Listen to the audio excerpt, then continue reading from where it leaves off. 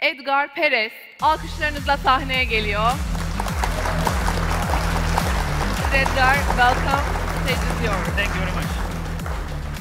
What an honor to address such a beautiful crowd. Thank you very much for joining me this early in the morning. We're going to talk today about the past, the present, and more importantly, the future. A future that is coming to us at fast speeds. A future that we might not be prepared for.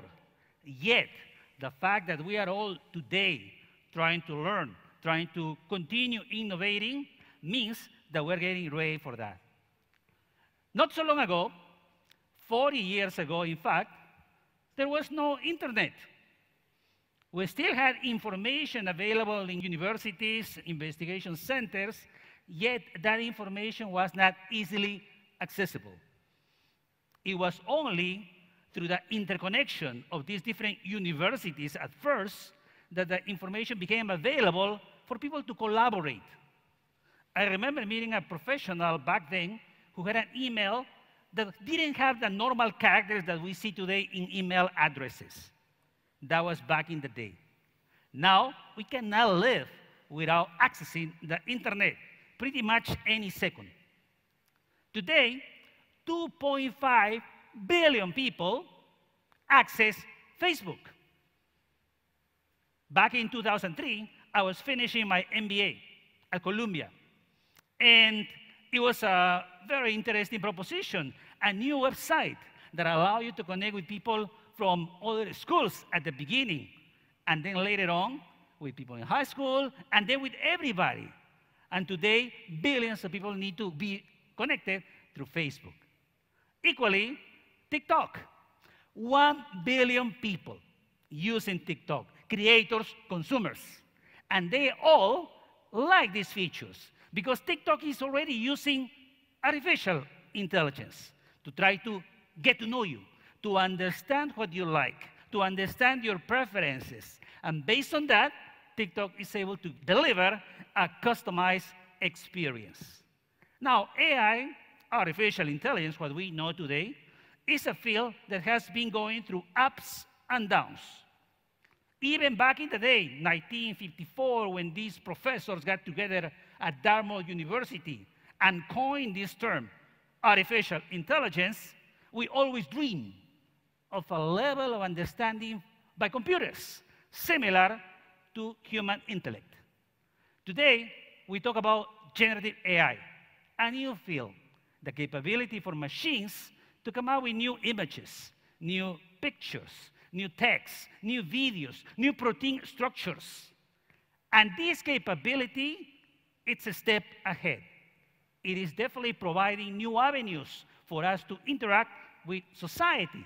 For example, today, we're used to use AI across different devices, across different applications. All of us use a smartphone, and your smartphone is using AI today to save battery, so you don't have to be chasing a charger when you're running out of power. Now, these developments didn't happen in a vacuum. Many of the algorithms that we're using today in AI were developed 20, 30 years ago. RNNs, CNNs, recurrent neural networks, convolutional neural networks, which is pretty much what we use for image video recognition. However, we didn't know how effective these algorithms were in real life. For these algorithms to be tested, we needed computing power. We needed data. And that data came to us thanks to the internet. The internet gave us access to billions of images, for example, to be able to test CNNs. That was something that evolved at the same time as the development of AI. Equally, we needed computing power. And obviously, before these developments, only large organizations would be able to exhibit this type of computing power available to them. Thanks to the cloud, now universities, individual researchers would be able to contract services, computing power, unlimited computing power pretty much, to be able to test new algorithms. And at the same time, a community of developers, an ecosystem that includes not only people developing technology, but also investors, regulators, and all the industries around them. These developments today gave origin to a number of models today that allow us to create new things. And I want to highlight AlphaFold. Google's DeepMind group developed AlphaFold, a program that allows you to design the spatial shape of proteins. And if you have a sequence of amino acids, you need to come up with a way how they're going to configure themselves in space. And that was a difficult problem. People, PhDs, spend a lot of time trying to do so using very sophisticated technologies. Now that's something that can be reduced in time. Now we can actually get that structure in seconds. And the beauty of this development is that we can use that structure to potentially create new medicines. So pretty much you can come out with a special design that you need that is going to be able to attack, let's say, a type of bacteria or type of virus, and then come out with new drugs. So that's a development that is being open source that now scientists around the world can use. However, the news revolved today about conversational AI. I think we're all excited about the opportunity to create songs, to create poems, to create new stories, to come up with answers to questions that required before going through Google, to Bing, and then accessing their information. Today, we're using LLMs, large language models. And these models allow us new capabilities. For example, translations. There was a time when translations were not that good as they are today. They were using a different model. And then when we transitioned to LLMs, we really saw an improvement there. Document summarization, text generation, so many wonderful capabilities are now allowed to us thanks to large language models. And why do we call them large? Because they use a lot of information, a lot of training data to be able to understand languages. Languages are definitely complicated, a human creation.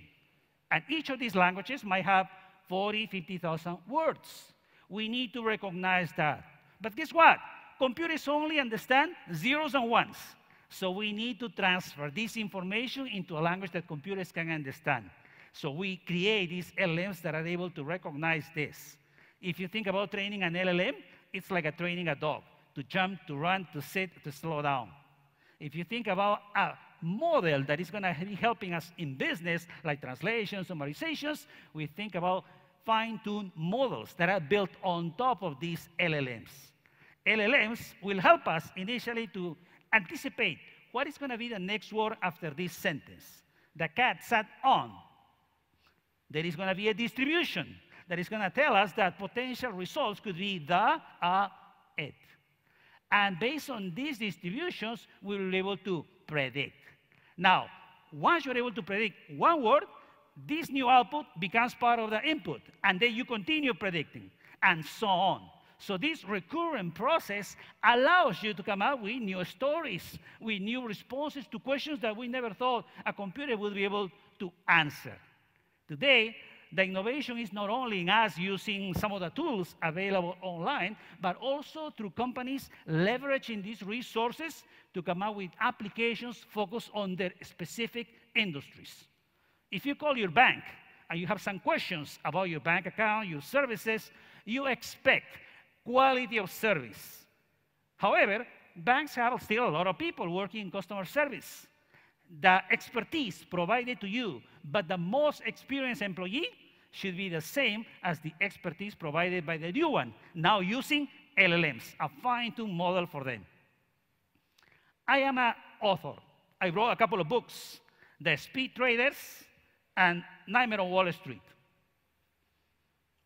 And when you work on a book, you create an outline, you start working on a number of chapters, and then you have to come out with a cover. And this cover, sometimes, it has to be done by a professional illustrator. And that's the process that you go through. So basically, you have an idea based on your writings on how the cover is going to look like, and that's what you share with an illustrator. This is going to be a back and forth, and at the end, we'll get finally to a cover for the book. Today, thanks to image generators, I can come up with that cover myself. I don't need to talk to an illustrator. I can try a number of different tools, and I can create a prompt that will reflect my thought about what the cover should look like. And this is something I can do in seconds, in minutes. So that's definitely something that is helping me to become more productive. That is something that is enhancing my professional or impersonal life. How these models are able to create these images. Imagine if you only have two images, the image of the banana and an image of an apple. If you try to create a space that will include these two images, you can come up with a number of features. For example, the shape. The banana is long and the apple is round. You can imagine another feature, color.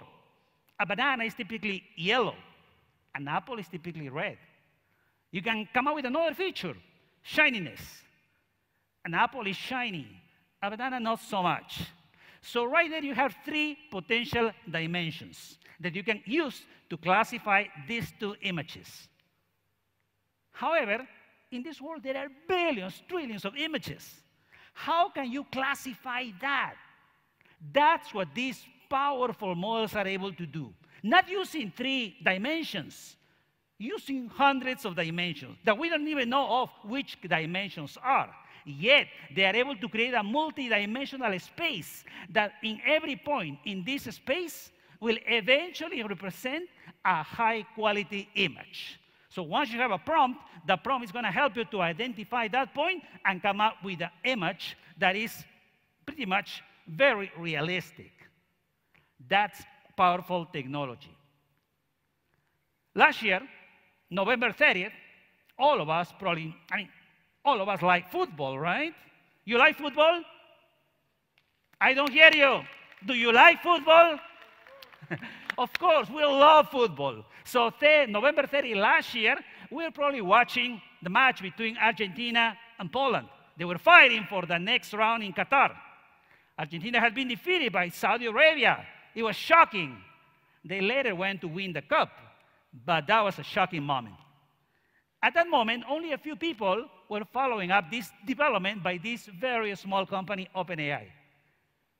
They were releasing a tool called ChatGPT, based on the GPT 3.5 model. And the model initially was released quietly. Not many people knew about it, yet in only a few days, 1 million people were already using the tool. Today, many months later, of course, almost a year later, now 100 million people cannot live without accessing this tool. And why is that so? Because this tool, now in the version GPT-4, through many different ways to access it, allow us to improve our lives, allow us to come up with some tasks in very easy ways. And that is really making an impact across all companies. Even OpenAI themselves, they are using the tool. Customer service, content moderation, programming. Right out of college, I was a programmer. I was working for a bank in my native Peru. So I was spending countless hours working on coding, maintaining code. Imagine how much help having access to these type of tools could have given me. That would have been a lot of help. And that's what all programmers are doing today, using these tools to facilitate the work they do.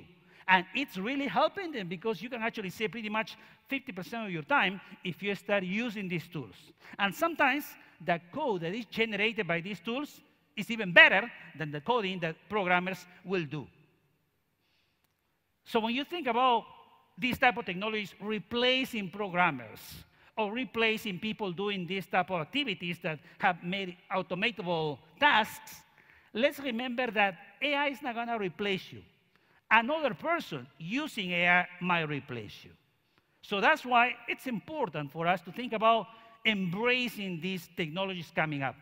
And companies are using that already. Companies are using APIs offered by OpenAI, Anthropic, many different companies to create applications for now. But eventually, these applications will lead to new business models that we are not even aware of today, or that we cannot even imagine. So this innovation is coming to us. It's definitely moving fast, and we need to think about embracing it. We need to think about the possibilities that this technology brings to create the next type of products. For example, if I am a small company and I need to create a promotional video, in a few months or years, I won't need to bring a crew to location to come up with a video for my company. A tool will be able to create a video, perhaps not too long at this moment, but long enough for us to make a great impression to create awareness in my target population. It's a lot of progress. However, we need to ask, will generative AI transform our lives? Will it have really a huge impact in our lives? Yes and no. Can you see these pictures? Do you recognize the American presidents there? Well, we asked AI to generate the pictures of babies. Not any babies, but babies like Barack Obama, Donald Trump, and Joe Biden. Do they look okay? We can recognize, right? If you see the picture, you can see that clearly you know who they are. Now, I had to go online and try to find the original, the real pictures of these presidents when they were infants. And you can see right there that the pictures are not the same. You can see right there that there is a difference in how AI reconstructs baby pictures with the way that they were in the past. So while it's true they have some similarities in the beginning, you can see that it's very different. So why is that different? Because these models do not know anything about biology, about anatomy, about the evolution of aging. These models don't know anything about the science behind aging. So there is no way that they're going to predict exactly how these people look when they were babies or how they will look when they age later on. So there is a big difference there. For that, we still don't even know how people age. It all depends on your lifestyle, genetics, what you eat, how you behave, if you smoke or don't smoke. That's going to have a lot of impact. Yet, these models, based on the training data they have, because they have pictures of babies and pictures of adults, they try to create an average proposal of how this person might have looked in the past. And in trying to do so, they show limitations. What is wrong with this image? I don't hear you. Right. How many legs you see here? The picture looks very realistic. It looks amazing. Yet it's very easy to see that this model, given that prompt, shows a person with 3 legs. And it seems being the case. People, maybe you found already, models with 3 arms, people with 6 fingers in your hands, things like that. So these easy mistakes are because these models don't really know about biology. They don't know anatomy. So really, there's no guarantee that the picture that you're going to get is going to be what you want. So there are limitations there. Now, think about math. I asked ChatGPT, when it was GPT 3.5, to tell me the numbers, to show me the numbers 1 to 10 using 4 fours. And I assure you, any kid in elementary school will take some time to come up with this challenge and take it on. When I asked this question to ChatGPT, it made mistakes. Only 5 or 6 of these answers are correct. All of them are possible, yet they are not correct. So if there's something that these models are good at, I'm not saying I don't know. Because these models try to come up with an answer, try to find information in the data set, and in that process, they come up with information that is incorrect. So even a simple calculator can manage these type of operations, like addition, because these are right or wrong answers. So imagine this poor lawyer working for a person from Colombia who happened to have an accident when he was in a plane. He had an injury. One of the cars, the food cars, was not properly secured, so he sued the airline, Avianca. The lawyer prepared a motion in court. And this motion, was prepared using ChatGPT. And this lawyer who wanted to look sophisticated ended up in hot water because many of the cases that were cited in this motion didn't exist. The lawyer went through the motion. The lawyers of the opposing party, Avianca, went through the motion, and they were scratching their heads trying to find these cases. The judge obviously recognized that the lawyer didn't want to deceive the case. The lawyer just didn't know what ChatGPT is all about. So if you're going to start using these type of tools, we need to know that there are limitations. That ChatGPT, as powerful as it is right now, it has basic limitations. It will try to give you a lot of information, but it might hallucinate too. And that is something that we need to be aware of in many important tasks. People talk about emerging abilities. We talk about models that have 150 billion parameters. There is a model POM that had 540 billion parameters. And when we talk about parameters, we are talking about the weights and biases in a model. Those models, of course, will have many billions of parameters. So apparently, the bigger the model, the better. That's not exactly the case. When you think about models that we want them to be usable, we also need to think about models that can be not so heavy that we can use them in our phones and our PCs. Now, some people used to tell us that these models, because they are becoming bigger and better, eventually will exhibit new abilities. For example, people said, look, this model is able to understand a new language that they were not specifically trained for. Guess what? The data that these models had in the training data set already included information in these languages. So the model was able to recognize these type of translations. So it existed there. So when we talk about these emerging abilities, let's remember that's not exactly the case. This model is not sentient. It's not a living thing. What an LLM is doing is really regurgitating words, sentences that are found already in a training data set. That's what they're doing. Yet, these models are so fluent that we're fooled, that we think that they have life, some intelligence there. Even more so, a Google employee was fired last year because he thought that the model is sentient. A Google engineer with a PhD. You create some attachment with these models. Yet, we need to recognize that they have limitations. We cannot imagine that we can replicate intelligence that took billions of years to develop in only a few years or decades. How long are we in this universe? Life started 4.5 billion years ago. Homo sapiens, 200 to 300,000 years ago. So how can we really think that humanity will be able to create, to replicate that intelligence in only a few years? That's not what's happening. And why? Because these models so far are using only text. Well, video too in some models right now, multimodal models. Yet, these models do not exhibit a model of the world. And why is that important? Because that's what babies, infants exhibit already when they are 1 year old. That's my baby, Mary. And Mary knows that if she cannot find a toy, it's not because the toy disappeared. It's because the toy must be inside a box, and she will be able to find it there. Mary knows that if I'm going to throw this glass, it's going to fall down because of gravity. So she has a model of the world, and that's going to help her when she tries to understand the world, when she tries to make decisions, when she tries to predict outcomes. And that's what makes us different.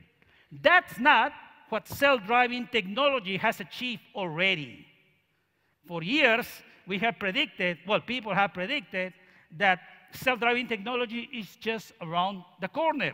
Yet, we still have accidents happening with self-driving technology involved. Why? Because as powerful as these models are, they do not have this model of the world. And it's going to take some time for us to come up with a way for computers to understand the world, something that my cat can do, and something that explains that a teenager can learn to drive with only 20 hours of practice. On the other hand, technologies such as self-driving, we have already years trying to train them, to improve them, yet we still have accidents. Why? Because the lack of a world model. That's what is going to make a difference in the future. So self-driving technology, they will tell you, we started with L0, when humans control a vehicle. We need to get to L5, when everything is going to be automated. Yet, we're still not there. So at best, we are at L3, somewhere in the middle. We're going to get there, that is true, but still that's not the case. So it's powerful, it's very exciting, but it also has limitations, and that's what we need to acknowledge. Because intelligence can only emerge if we understand our world. I was telling you about my cat. My cat would be able to jump from one piece of furniture to another piece of furniture. How is the cat able to do so? Because the cat has a model of the world. The cat doesn't need to talk to recognize the world, to be able to plan. And that's something that we still need to work on. So in the same way that we're able to manage text today, we'll get to that at some moment. Now, the recent brouhaha about OpenAI, the drama in the last 7 days, actually started from this fight. And for me, this is too much ado about nothing. Because people who are excited about technology might tell you that we're close to AGI, when we haven't even seen AGI. We do not exhibit AGI. We only exhibit specific areas where we have a lot of intelligence. On the other hand, we have doomers who say, we're doomed. Humanity is going to end. However, that's not exactly the case. Automobiles were invented in the early 1800s. The first mass production of automobiles started in 1908 with Henry Ford. Do you know when insurance was mandatory in the US? Across all states, only in the 70s. So in the meantime, automobiles didn't kill us all. What is still wrong? So these technologies already advanced, and they are not destroying us at all. So when you look at these pictures in movies, stories, science fiction, that the world is coming to an end, well, Hollywood does what it needs to do. They have to sell movies. And that's why we see these type of images, thinking that the world is doomed. But that's not the case. We've been around already for hundreds of thousands of years, and we still have a long way to go to reach even moments when we can think this is going to be the outcome. So that's not the case. We need to be optimistic because technology is moving forward. From the moment humanity invented the wheel, we've seen that this very humble invention transformed our lives. We cannot imagine a society today without automobiles. That's something that we cannot even think of. Yet, we see that this very humble invention led to many developments that took us all the way to the moon. So technology's march is irreversible, transforming the world in its wake. Now, you might say, don't we need regulation? Don't we need to keep these people in check? Would that be the message that you would have given to the Wright brothers when they're trying to create the first airplanes? Probably not. Many people wanted to conquer space. They saw birds from Leonardo da Vinci, who made very detailed descriptions of how birds can fly. People always try to create a machine that could fly. That's not the type of thing that the Wright brothers needed back then when they were trying to create this machine. Many people were trying to do so. So if you think about coming up at that moment with regulation for transatlantic flights between Europe and America, you are way too ahead. We didn't know how this technology could evolve. So there is no way right now to come up with a perfect regulation. So while it's true that we need to guarantee accountability, for example, transparency, for example, it's also true that too much regulation can be counterproductive. So we need to push technology forward. And future AI, real AI will definitely make a big improvement for humanity. So people might say, wait, if we have a computer program that is going to reach AGI, it's going to try to dominate the world. If you look at history, intelligence is not correlated with this drive to dominate others. So we shouldn't expect that a technology that might become intelligent in the future will have the same drive. Instead, we should expect, as it's been the case with technology over decades, hundreds of years, that this technology with these AIs will collaborate with humans, not compete. Because we, as humans, will shape their goals. So we will be able to control. So if you think about atomic bombs, for example, back in the 40s, in the 50s, where these bombs were in research, people thought this is going to be the end of the world. Yet, we have been able to control that and to recognize that there is a potential for destruction that can be managed. And that's what we can be optimistic about technology too, about AI. The AI that will really be AI. So if you think about this future AI, we can think about that the world itself is going to be embedded with intelligence. Today, you and I don't even think about electricity because you can plug any device on the wall and you'll find there electricity. You don't need to have your generator at home to be able to enjoy your TV, your smartphone, or your computer. This technology, electricity, is already there.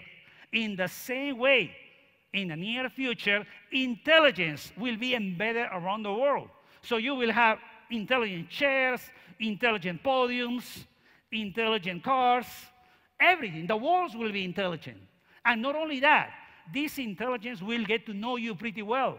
So it will be customized. So whatever you want to do, it will be guessed by this intelligence very effectively.